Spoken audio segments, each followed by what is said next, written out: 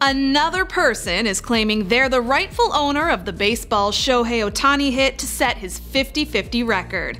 You may recall that in September, the Los Angeles Dodgers superstar became the first baseball player ever to steal 50 bases and hit 50 home runs in a season. The ball he hit for that 50th home run ended up in the hands of a fan named Chris Belanski. He soon put it up for auction, where it was expected to go for millions. But another fan, Matus, filed a lawsuit claiming that he had grabbed that 50-50 ball first. And now a third fan, Joseph Davidov, is suing, saying that he was the first to get it. The auction is on hold while all this gets settled, and I'm guessing it could take a while. I mean, there's a lot of money on the line. In a case like this, is the owner of a ball the person who grabs it first, or the one who finally holds it up over their head?